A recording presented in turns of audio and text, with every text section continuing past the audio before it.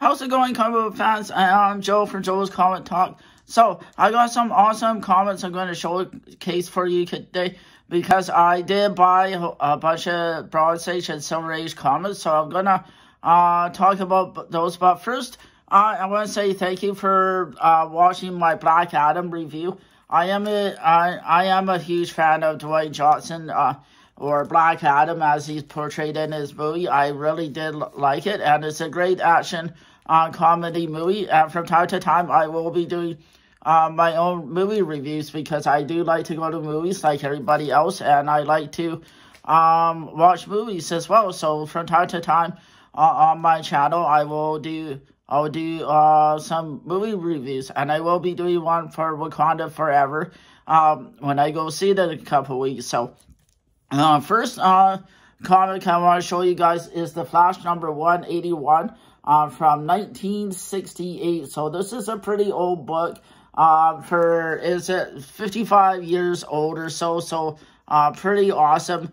So you can see the Flash is captured by this dude here, the samurai. I bought this off Whatnot auction. If you don't know what Whatnot is, it's an auction site app that does live feeds for comics or different stuff, but I like to buy comics. So I did buy this awesome Silver Age Flash comic here, number 181 with the 12-cent cover price. So you know how old it is. Imagine spending 12 cents on the comic way back then. But what a fantastic cover. I mean, just an awesome Silver Age Flash. Yes, there is some stress marks, some wear and tear. I only paid about $5 for this comic. In this condition, it's about a $30 to $35 comic, so I did get a really good deal. I am changing the way my collection goes now. I'm starting to buy more Silver Age and Bronze Age comics, but my bank account does feel it, so I am going to have to slow down a little bit, but still. This one came up, so I thought, why not? It was cheap enough. I didn't really have to fight for it, so now it's in my collection. I don't have a lot of Silver Age Flash comics, so I'm quite happy with it. I'm glad I bought it. I do have another Flash sent out for grading in the slab, and it is a key issue, but still, what an awesome cover this is. As you can see, there is a little bit of wear and tear. It's about fine condition, or 5 out of 10, so it's still in really good condition. It presents really well. So what do you guys think? Do you have Silver Age Flash? Do you not? Do you even collect Silver Age? So there's a 23-page story in here about the samurai dude catching Barry Allen. And Jay Garrett, a.k.a. the other Flash, comes and rescues Barry Allen, and there's a whole bunch of cool adventures, so we get to see Jay Garrick and all of that. So there's also a space model for the Space Odyssey kit for one-page ad, so there is a couple cool ads in here as well. So but still, for a 50-year-old comic, it presents really nicely, and I'm so glad I got it in my collection. So next up is Fantastic Four.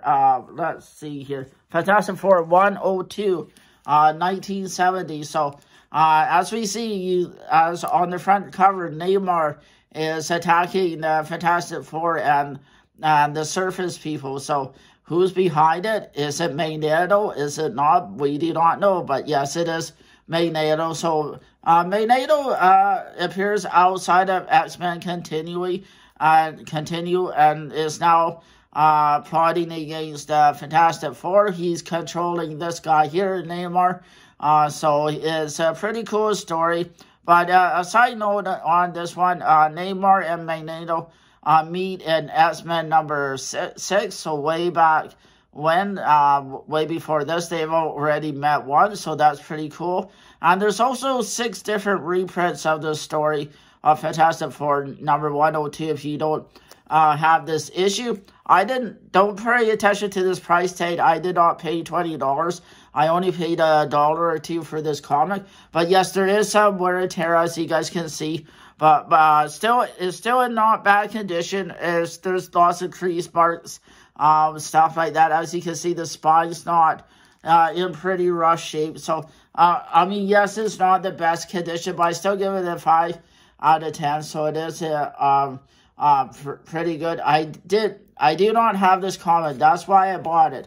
Unfortunately, the person I bought it from did not have a better high-grade coffee, so I could not buy it. But if it was in a higher grade, it would definitely be worth more than $20, and I would have been able to get it as cheap as I did. So I have been trying to fill in my runs, besides getting new issues, but runs for old Marvel Comets are getting harder to find. So when they come out for sale, I do try and snag them when I can to help fill in my runs, because you do have to find that balance between new issues, which is this one right here. This is a new issue. The paper is a little more clearer and everything. And Black Adam and The Rock is on the cover of this one.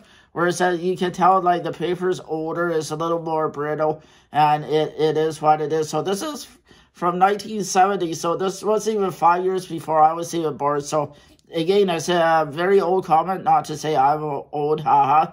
But still, fantastic cover. The Comet presents really well, so I'm going to put it in my run with my Fantastic Four.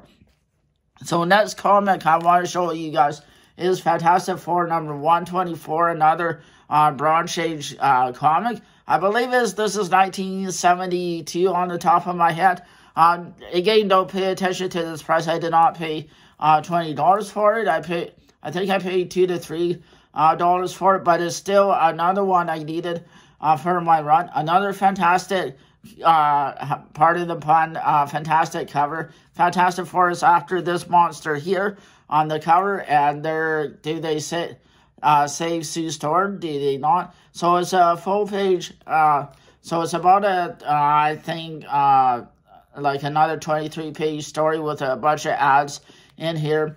So yes, in this condition, it is evaluated at about $20, but I did not pay that because it is an auction, and auctions you can start your comments however you want it, and he started it out. The guy who I bought it from started out pretty low. I really did have to fight for this one because Fantastic Four is really popular, and I'm not the only Fantastic Four collector out there. I am a huge Fantastic Four fan.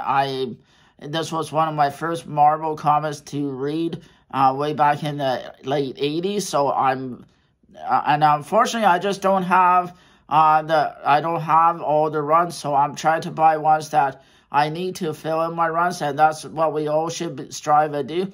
And part of it is the fun of the hunt of the fun of the hunt, trying to find these issues too. Fight for them. So what do you guys think? Or do you guys collect Fantastic Four? Do you not collect Fantastic Four? Do you have Silver Age, Bronze Age? Bronze Age is a little more common to find, but certain issues are harder to find because they just don't appear that often. So that Silver Age comic is this wonderful Incredible Hulk comic. The Hulk versus the leader, which is this guy here, and he's facing his sidekick or whatever, and they trap him in a prison state, but does the Hulk escape? But yet Hulk usually escapes every prison. So this is another Silver Age comic, 1969, I believe. So again, I did not pay for what it's worth. I think I paid about $5 for this comic. In this condition, it is about $45 to $55 comic because it is a Silver Age, and I don't have a lot of Silver Age Incredible Hulk, so it came out for sale in the same auction, so I bought it. But it's not in perfect condition. There is some more stress marks on the front cover, as you guys can see. I'll show it to you guys. So yes, there is some wear and tear, and as you guys can see, there is some spine ticks here. I mean, unfortunately, it's not perfect. No older comic like this is going to be perfect. I mean, much as I like to buy like a high 9 in this, but I think it'll cost me more than I want to spend. But I'm glad to have this in my collection. Well, I'm not a huge Hulk fan per se, but these Silver Age comics were coming out for sale. And again, I just want to have a few older comics like this in my collection, because I know 10 years down the road, these comics might not exist. So buying these 12-cent covers are very important, because that's where your money lies. It's because it's a 12-cent comic from way back when, you know it's going to be more valuable in the future. It's like money in the bank. Sure, you can buy RSPs, and which I have and which I do, but comics will be forever ongoing, and the older they are, the more valuable they will become. So I think buying some Silver Age comics, whether it be Spider-Man, Fantastic Four, Incredible Hulk, whatnot, I think it's pretty important, as well as to have Archies and stuff like that. Collectors should have a little bit of everything, I would like to think, but still, it is what it is. We all collect differently. We all collect what we want. Don't let me influence you. Don't let anybody influence you. Just collect. If you collect a little bit of everything, that's great. I like collecting a little bit of everything myself. So this is Captain America number 281. Now, this is in better condition. As you can see, this is almost very fine to near mint. Don't worry about this. Even in this condition, it's about $3 common. I think I did pay $1 for it, so I think I did fairly good. Nobody wanted it. The reason I bought I bought this because it was the only one. And I love the cover with Captain America and Bucky. I kind of with the black and white film behind them. So what do you guys think? Are you guys a Captain America fan, or are you not? And this is another early, later Bronze Age. I think this is 1981. I'm a bit older now. I can't see that printing. My eyesight's going a little bit, but haha. Not to say I'm old, but yeah, some writing's getting really hard to see. But what do you guys think? Am I right about this comic? Is it do you guys like the cover for this? So what do you guys think? Do you guys buy back issues to fill your runs, or do you just collect new comics because new comics see easier? Again, I like the hunt of trying to find the back issues as well. I do think it's very important to find a balance between new and older issues, and also always set a budget. I mean, as I say that, sometimes I do go over than for what I should, and even though my bank account feels it, I do. I do work. I do save. So, and this is what I do like spending my money on. I do like buying comics because I am a comic collector. I've been collecting comics all my life, and believe it or not, there's just some comics I never had when I was a kid growing up, and these older ones were them. So, now that I'm an adult and making a little bit more money with working and even having a mortgage and all of that, I can still I'm still happy I can buy comics because this is what I like to do. We all collect different things. We all have different hobbies.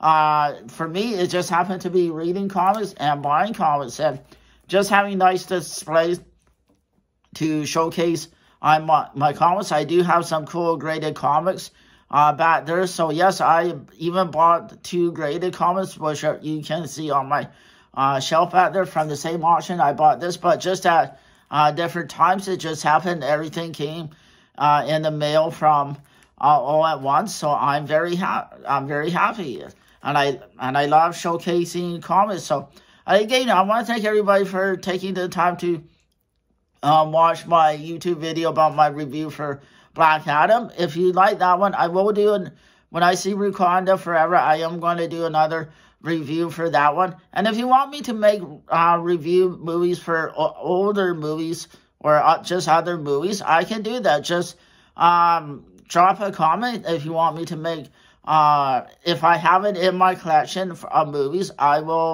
can do a movie review on certain movies. I will do that, because I think doing movie reviews is just fun.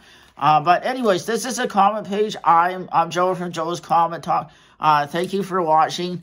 I appreciate all the support and everything like that. You can find me on Twitter, TikTok, and Instagram at Joel's Comments Table. And let's just have fun talking about comics. Thanks, everybody. Have a great week.